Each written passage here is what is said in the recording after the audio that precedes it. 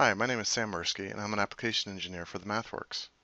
I've been with the MathWorks now about 8 years, and prior to that I worked for 14 years for the Department of Defense, specifically worked for the Air Force as a civilian all of those 14 years, some of those as contractor, some of those as civil service. I'm going to show you a tool that I used while working for the government for doing hardware-in-a-loop testing, and that's Simulink Real-Time.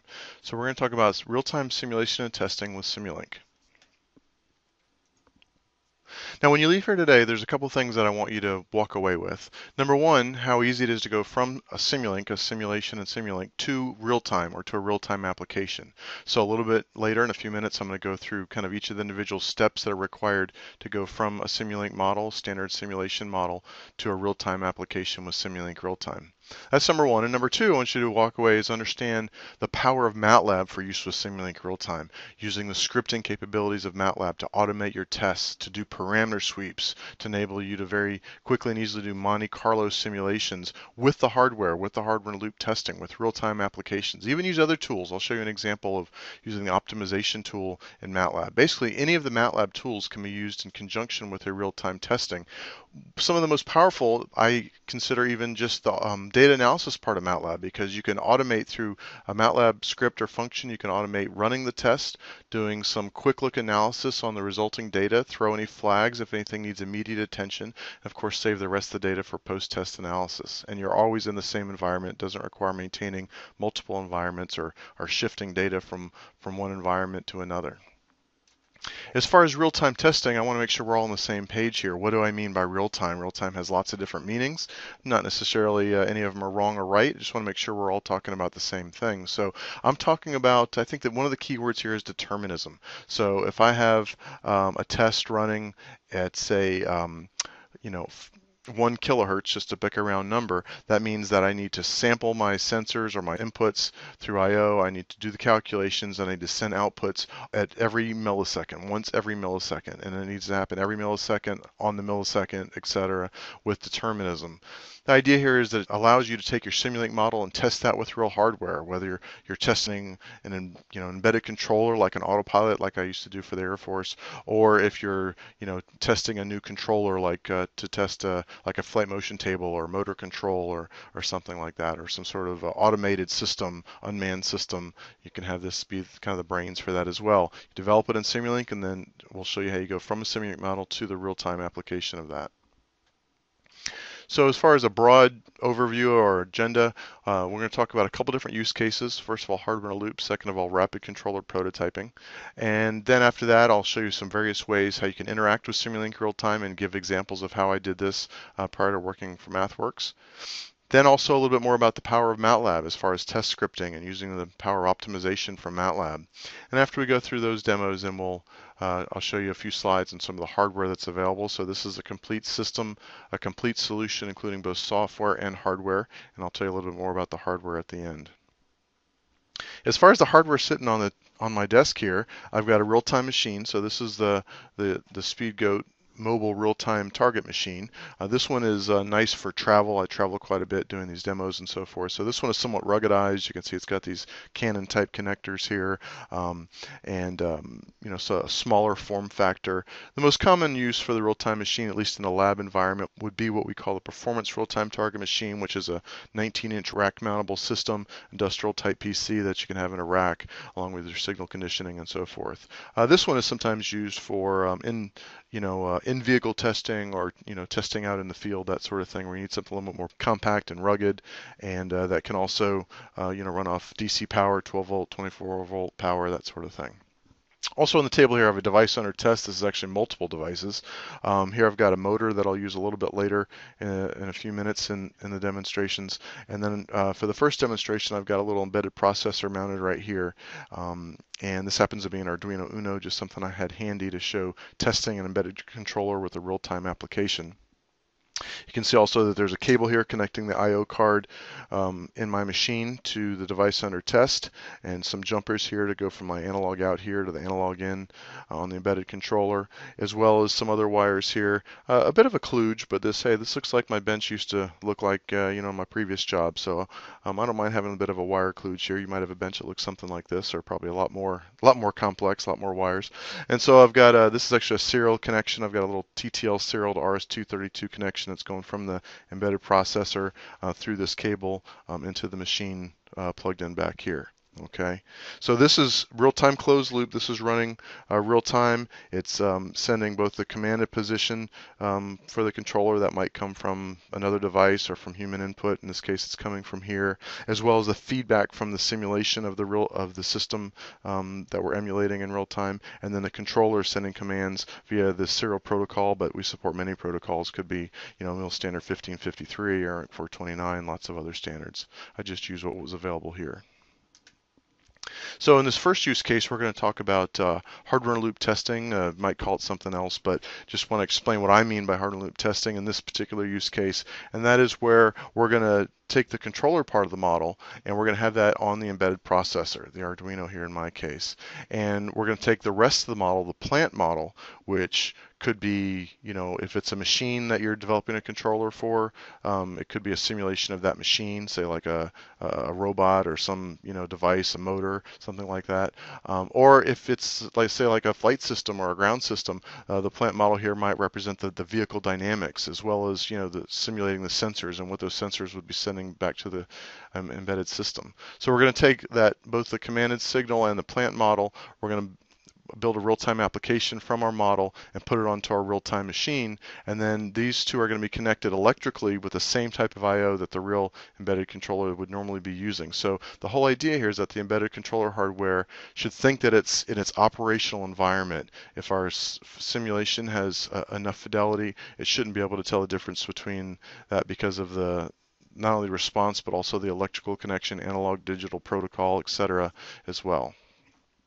Just a quick picture of one of our customers. This is a real system in a lab. I always like to show these real pictures because the system I have on the table is so simple, very simple device under test, very simple example, kind of, almost a requirement because it's a demo, need to keep it simple. But this slide shows a realistic system, Simulink Real-Time, running on SpeedGoat hardware in a lab. This is for a company that makes jet aircraft, and in this case they're testing a digital engine controller, a FADEC, and they're using Simulink Real-Time to simulate the aircraft engines, and you can see there's lots of types of I/O as well as quite a few channels of I/O. So I like this slide because it just shows a real-world example, in a real lab from a commercial customer developing aircraft.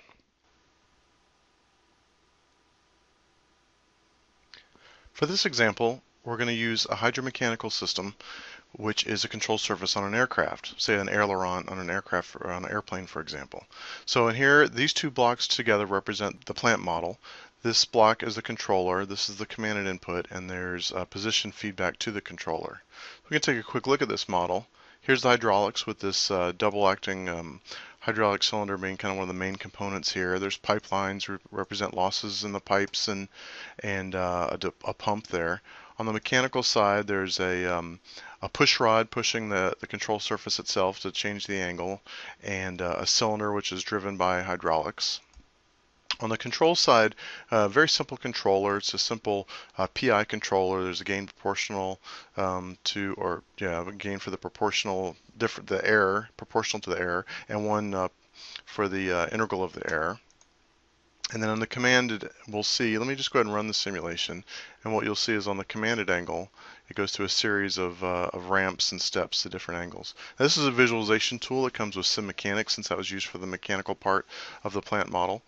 And let's go back to Simulink and look at this aileron angle scope. You can see in magenta the commanded position, a series of angles ramping between different settings, and then the yellow is the simulated feedback from the plant or from the hydromechanical aileron system. So this is let me go ahead and plot out the results from simulation. So this line corresponds to that yellow line. It's the response of the system to the controller from simulation. Now I'm going to use a technique called subsystem variance to change this. Instead of using a simulated controller, I'm going to put a hardware interface in its place. So now when I drive down inside of here, you'll see the controller is grayed out and this hardware interface is highlighted. And this represents the I/O between the embedded controller and the real-time simulation of the plant. So here's like an analog output block where both the desired or commanded angle as well as the measured angle from the simulated plant are sent, and then there's in this case RS-232 serial, which is received from the controller and is the command signal to the plant. So I'm going to go ahead and click the build button here, and let me just go back to slides for a second and show you what happens exactly when I click that build button. It's really 3 steps that happen.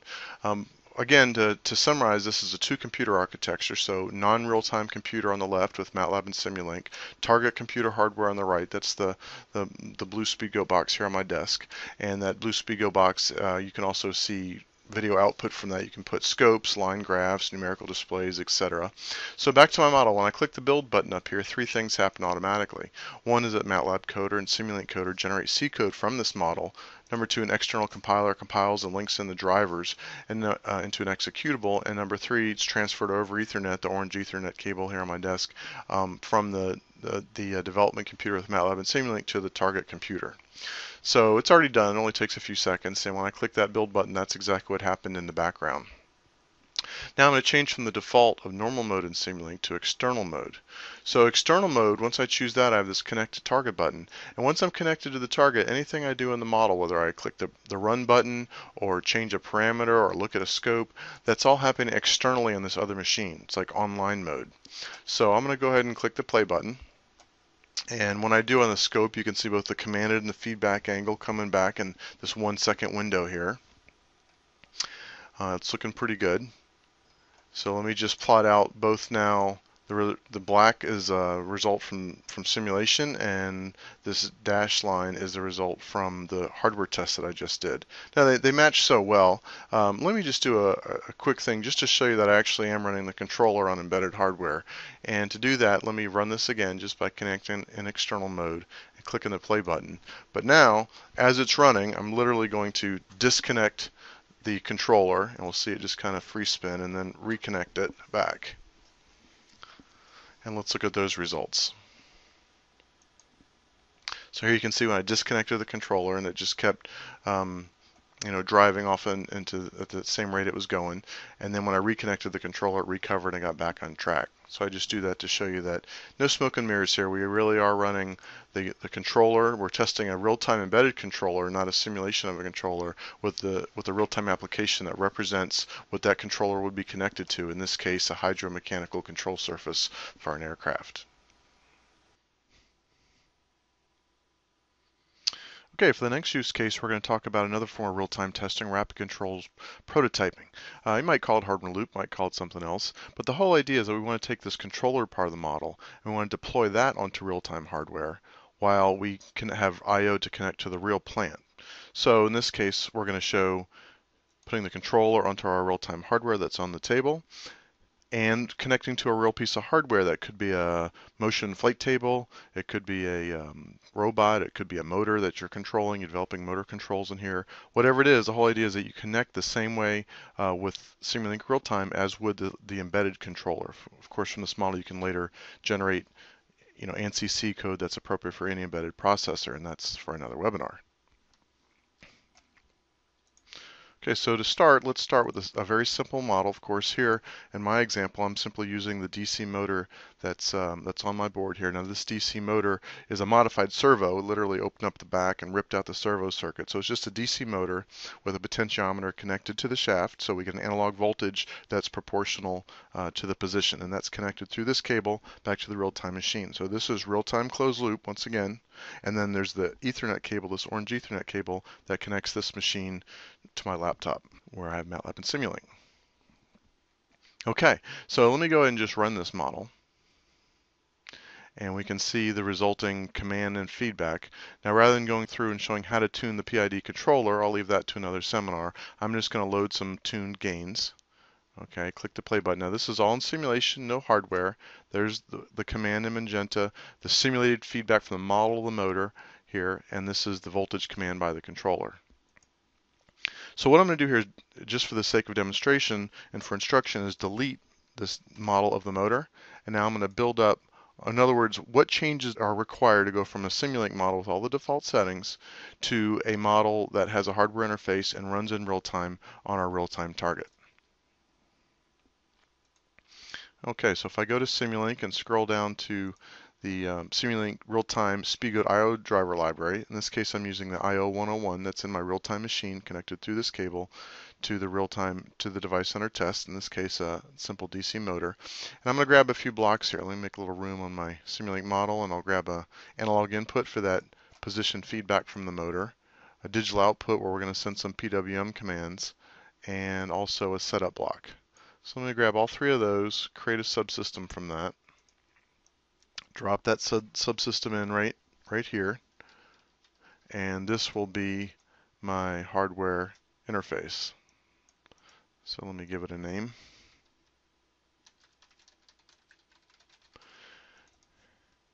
And let me make some room here. So Simulink conveniently connected these lines for me, which I don't need, so I'm going to disconnect these lines. And how does this work? So this is the command from the controller. This is in units of volts. And this is the feedback that I'm going to read from my sensor, from my potentiometer. That's in units of degrees. And I need to convert this into a PWM signal that I'm going to send out over my digital line.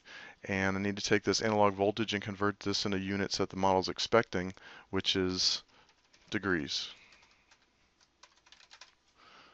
Okay, so rather than dropping all those blocks in by hand, I'm going to go to a library that I added to the Simulink library browser, the SamLib.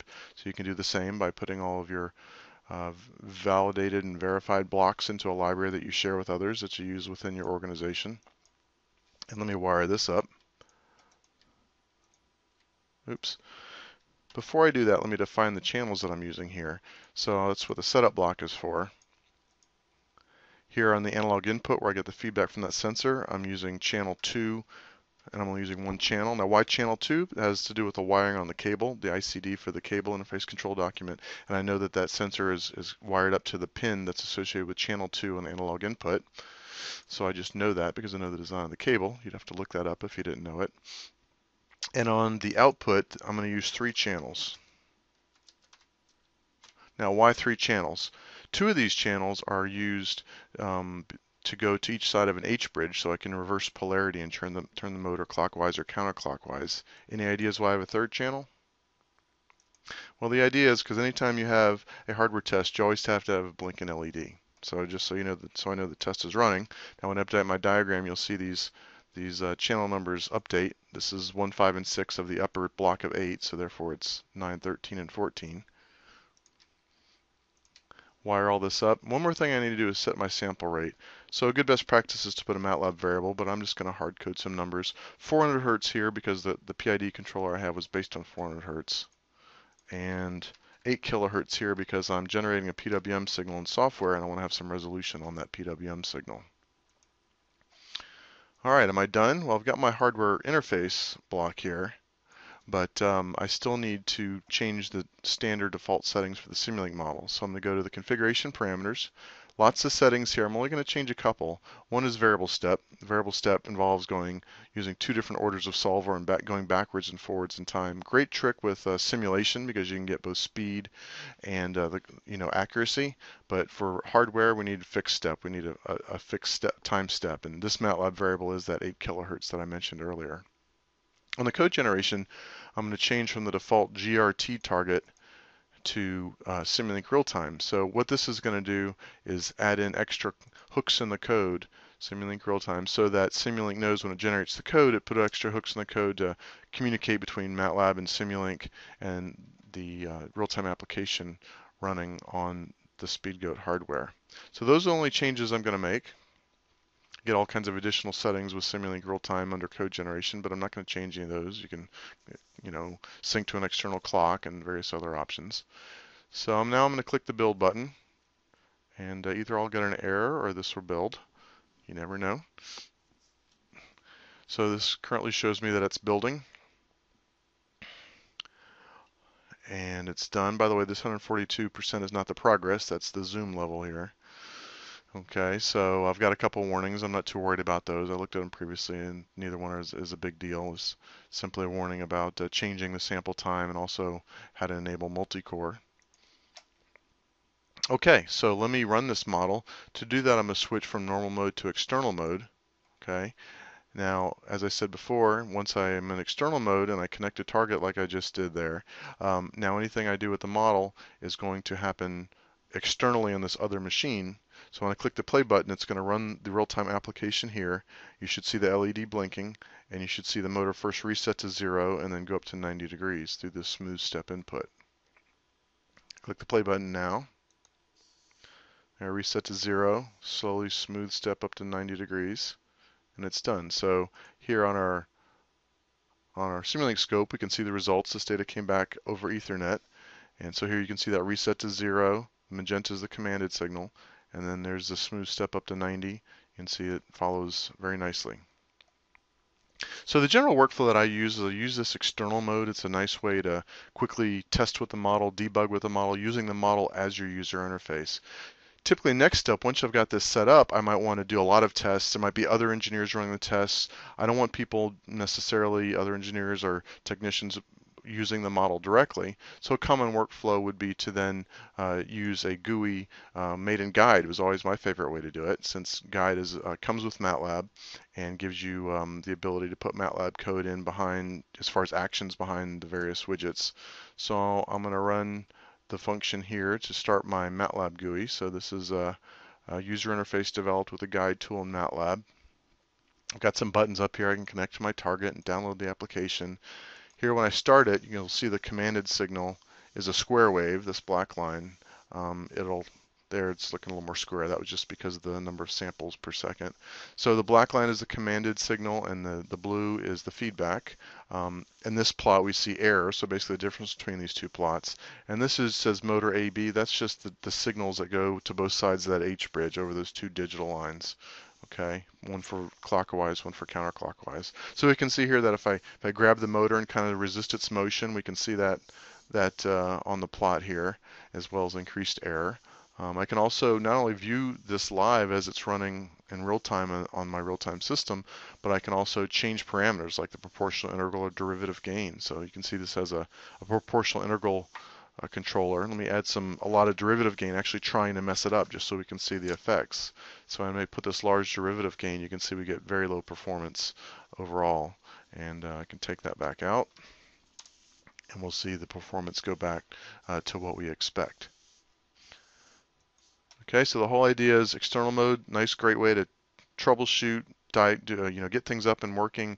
Once you got them working and you actually want a nice test interface, you can use Guide to automate tests, view data, change parameters, load conditions, etc., etc. This is just one example GUI that was built in Guide. Well, what other options are there for user interfaces to Simulink Real-Time? Well, there's starting back in 14a, there's a Simulink Real-Time Explorer, and so you can also have very easy to build GUIs in Simulink Real-Time Explorer.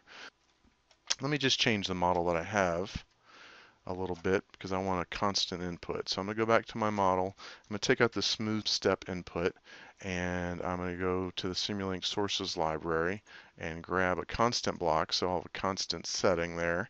And let me go ahead and change the stop time to infinity so this runs continuously, and let me rebuild the model. So this is that rapid prototyping. Make a change, click the build button, immediately see the results. Let's do a quick check here with the external mode to make sure the system is behaving like we're expecting. So I'll go ahead and connect to my target and hit the play button. You'll see the red LED blinking, and you see this is at a set position. It just moved to 1 degree. I'll change this, say, to like 50 degrees. You see it move when I do that. Here, let me change this back to like 20. Now when I hit enter, you will see this immediately move when I hit enter now. Okay, so this looks like it's behaving like I expect. Let me disconnect in external mode. And I want to have a user interface for this system. So let me just show you kind of how to quickly build one up with Simulink Real-Time Explorer. I'm going to open a new instrument panel. And here's my model. Let me open up some things here. Let's see, I want to look at the signal inside my block here. Let me drop this down so I've got some room to build my user interface. Here is the feedback measured angle. So let me grab, say, an angular gauge and take a look at that signal. Just drag my widget here directly onto my canvas, and then grab this signal icon and drag that onto the widget. And let me grab maybe, say, a knob so I can change the commanded or set position. For that, let me grab some parameters from the model here. So this is a list of parameters at the top level. I'm going to grab this parameter and drop it right onto that knob. Go ahead and run this GUI. Now this GUI is running. You can see here if I manually kind of manhandle the motor and move it, we can see that feedback there on the angular gauge, right? As well as if I go over here to the knob and move this knob around. First of all, you see the angular gauge moving in conjunction with that, as well as the motor moving to that angular position. So there's an example of how to very quickly build up a simple GUI, and there's lots of nice instruments that you can use here to do that. If you take a little time, of course, you can make this look a lot better. Let me go to a different example where you can see one that someone put a little bit of time into building up.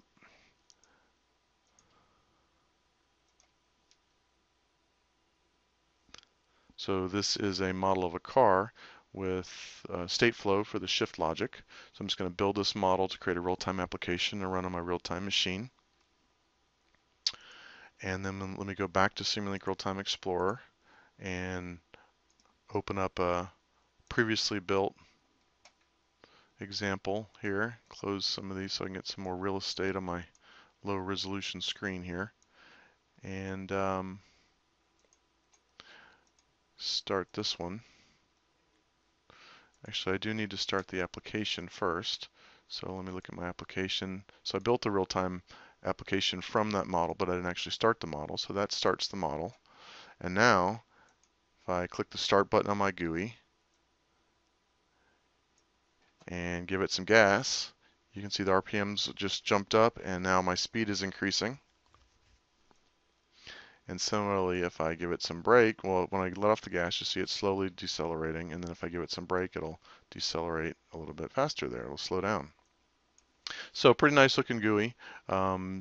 Spent a little bit more than 30 seconds building this one, and it's just a matter of taking images and putting the gauges on top of the images and just taking some time to make it look nice. I think it looks pretty good, don't you?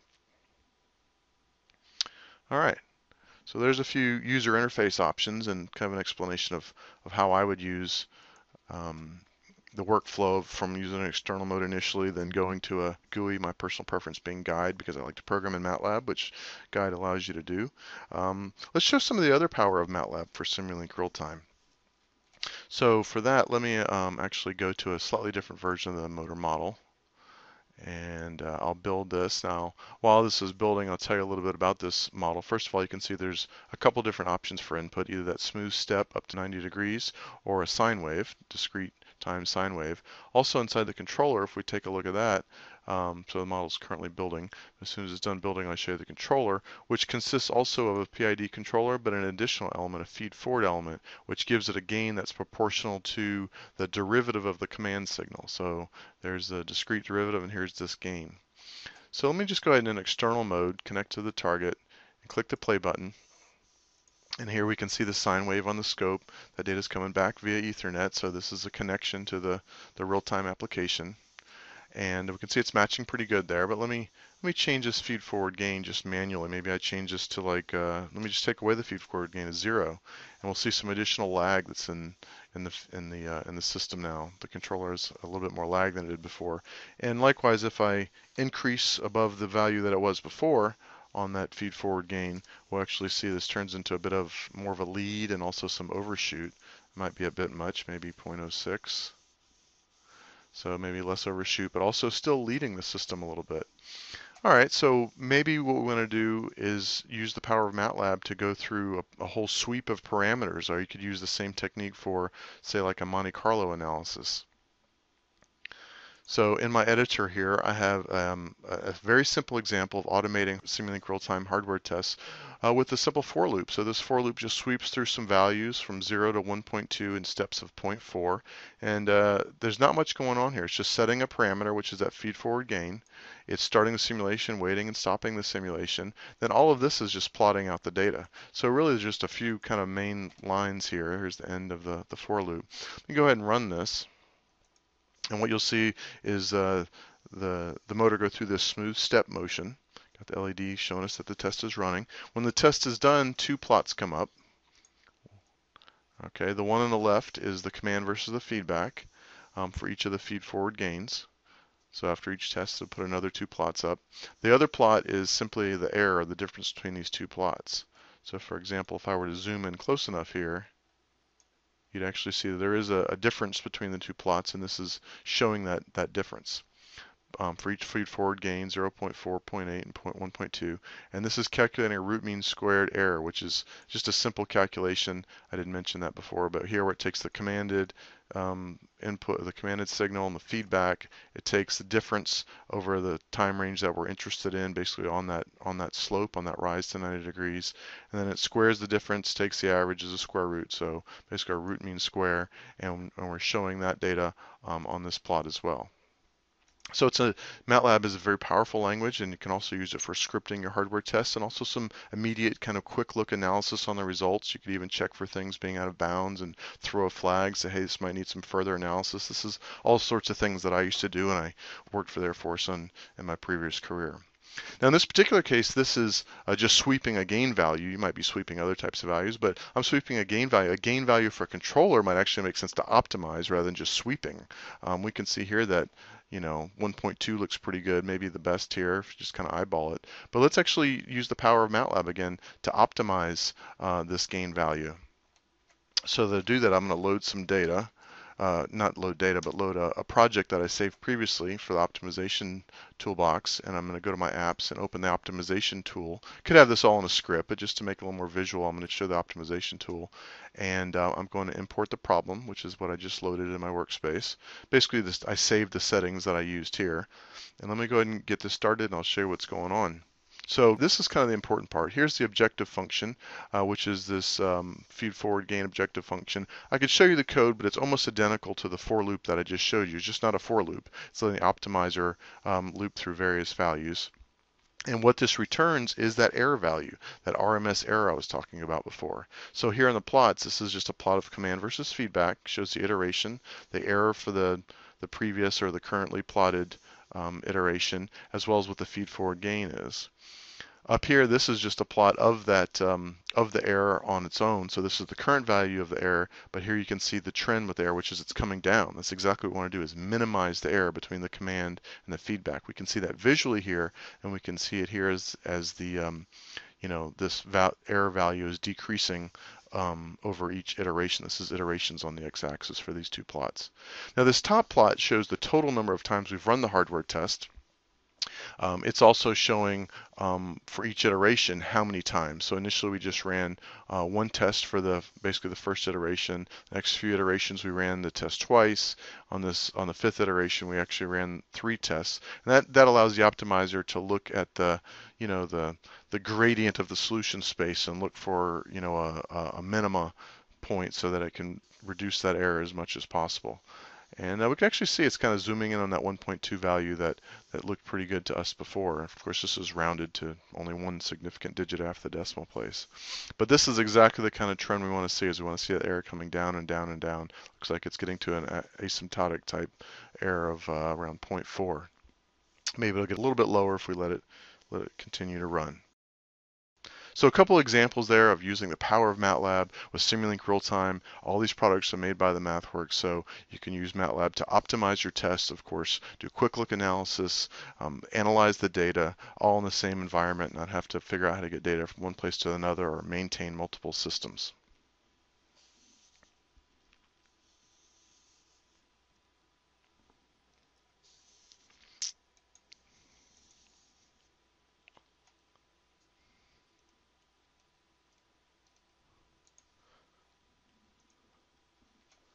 So let's talk a little bit about the hardware that's used for Simulink Real-Time.